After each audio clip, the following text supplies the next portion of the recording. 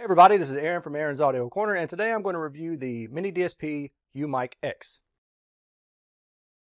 This guy.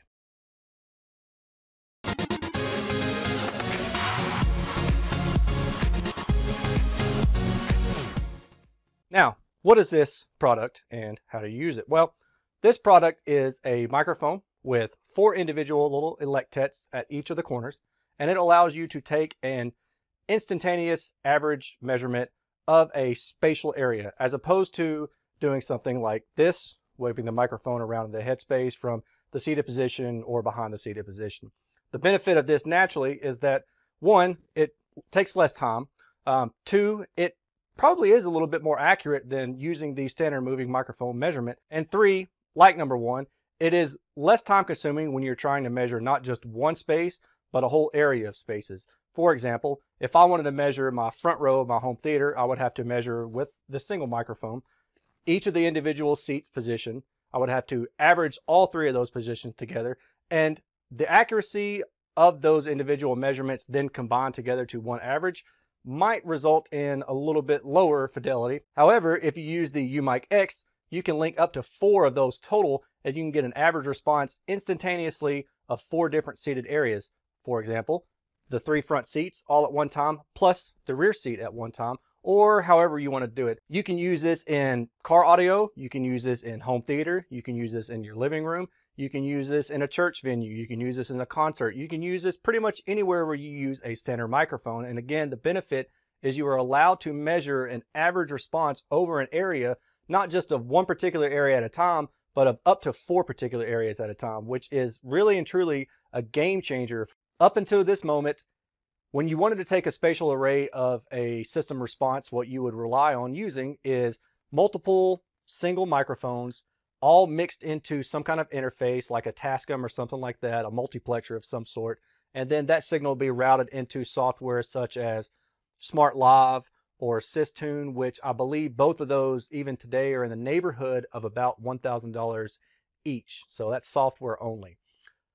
If you wanted to have a full system set up and running to measure a spatial average headspace area, then you're looking at maybe about $100 for each microphone. So let's say you buy 8 microphones, that's $800, and then another $1,000 or so for the software and then the hardware that you're going to use. So you're in the neighborhood of $1,800 to maybe $1,900 to get you 8 microphones arrayed and software included.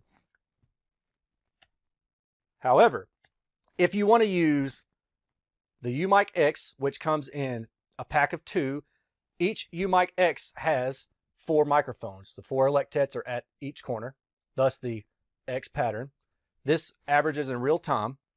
You get 2 of these for $550, and that includes the $100 pro license upgrade fee for Room EQ Wizard. So for $550, you have 8 microphones and the software ready to go, roughly about a quarter to a third of the price of what you would typically pay otherwise.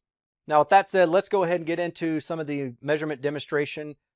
As part of my evaluation, I'm going to be using the KEF R3 bookshelf speakers in line with the SVS SB3000 subwoofer.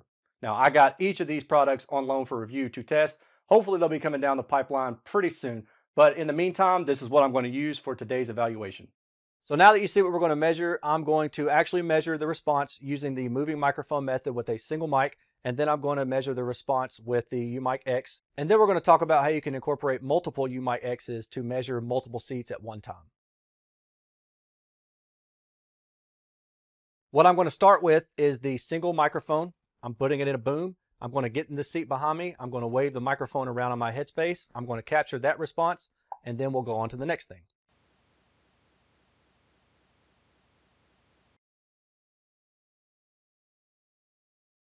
Now I'm going to move on and start measuring with the umik-x after I put all the pieces together.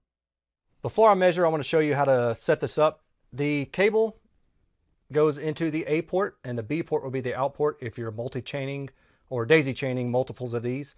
And make sure that when you're using this, these little holes are the microphone ports. So whatever the sound direction is coming from, that's the direction that you want the microphone to be facing. So I'm going to set this array with it facing forward, so the microphone ports are facing where the sound is coming from.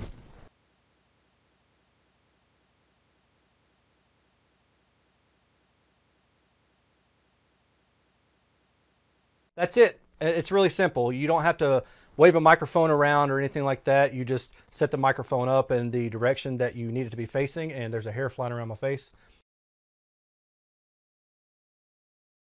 Next up is we're going to put 3 in the front row. We're going to measure the response of all 3 seats at the exact same time and take the average of them at the same time with the umik-x arrayed microphone.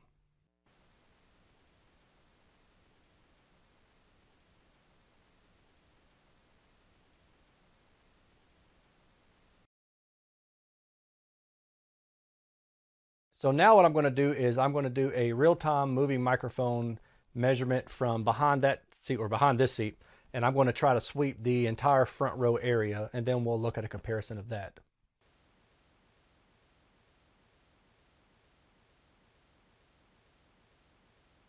So the moving mic method done from behind the seat to capture the whole front row is finished. And you can see that, yeah, it's not a lot of effort, but imagine if you were in like in a larger room, or you're trying to cover more area, or like in my case, you want to measure a couple seats in the front row and then maybe a couple seats in the back row.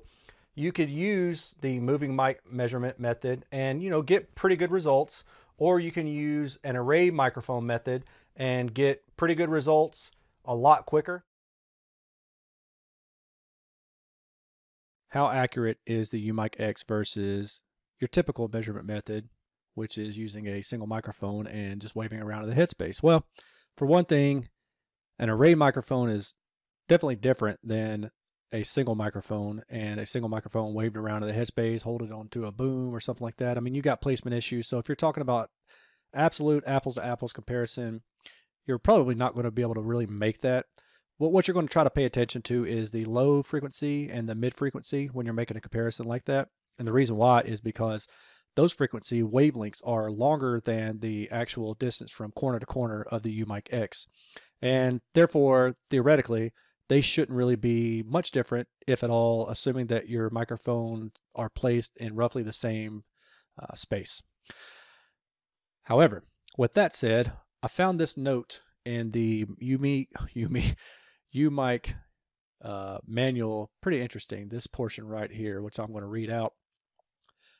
Note that even with the calibration file, the umik-x does not have the same level of accuracy as the umik-1. The polar response is not symmetrical at high frequencies. The benefit of the umik-x is its ability to make multiple measurements at the same time. This can also mean that repeated measurements are more accurate, as there is no need to move a single microphone to different locations.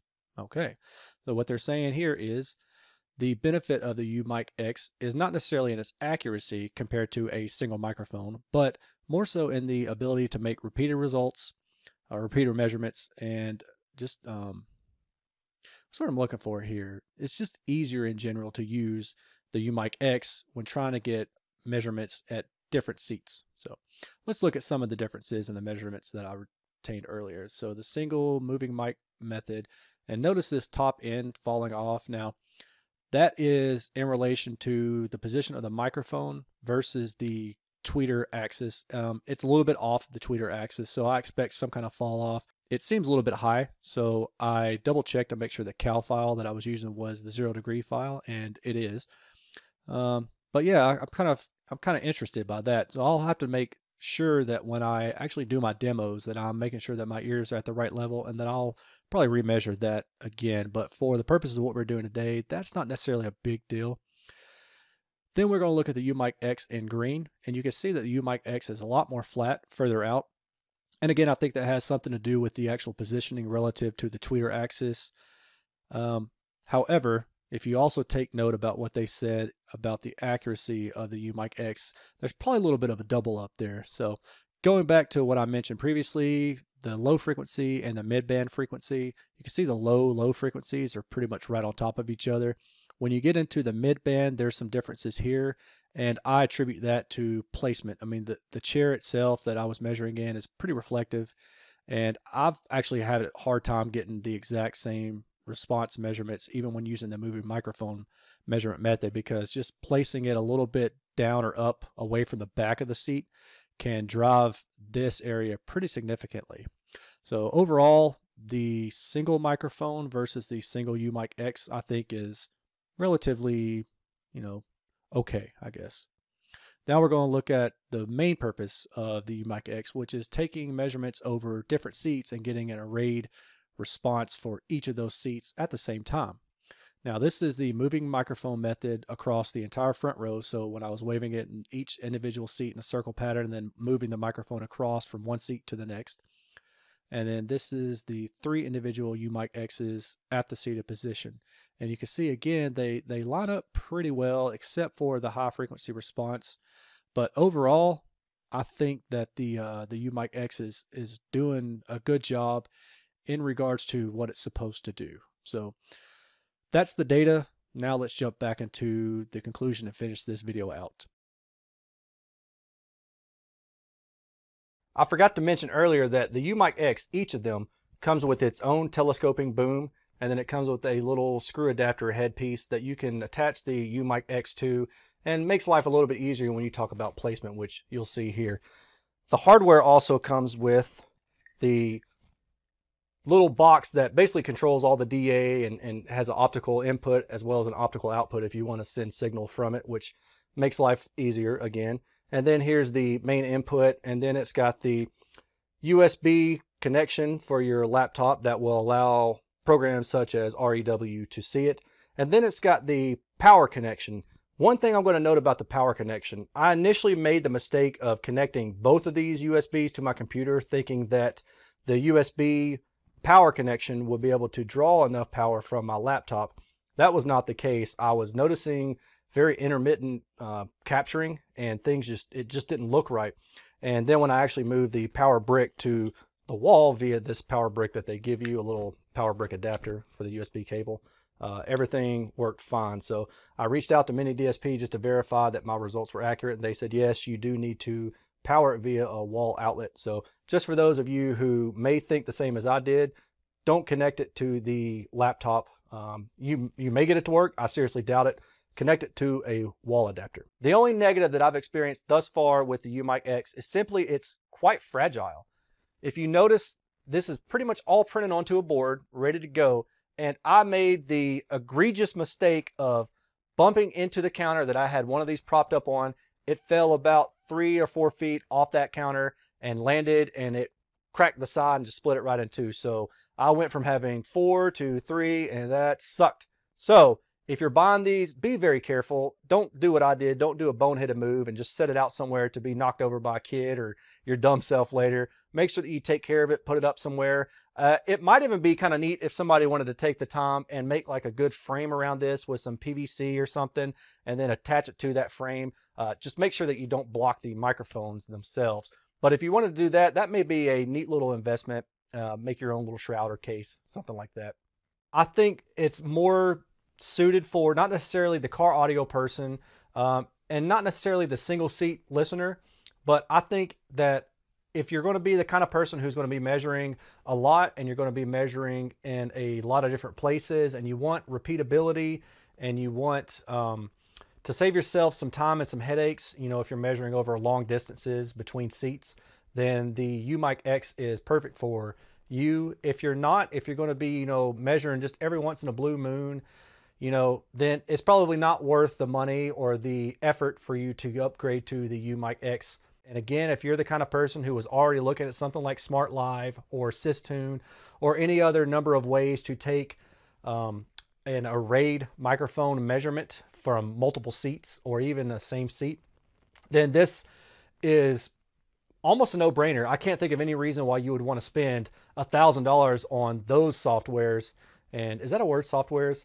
And also the numerous mics that you're going to have to get. Imagine if you had to purchase 16 microphones. That's $1,600 in microphones themselves, as opposed to, buying 2 of these kits will get you 4 total mic arrays with 16 microphone electets combined for about $1,000. Just something to consider. And with that said, I'm out. I hope you guys appreciate it. This is kind of a hodgepodge of a video, and to be honest with you, it was a lot more effort to put together than I thought. Watching back, I'm sure people are going to wonder why. I don't know how to explain it, but man, this was kind of tough to put everything together and wait and all that. But anyway, Make sure you subscribe, you like. If you have comments, please comment away, ask questions. Well, that's it for me. I'm out. You guys take care. Peace.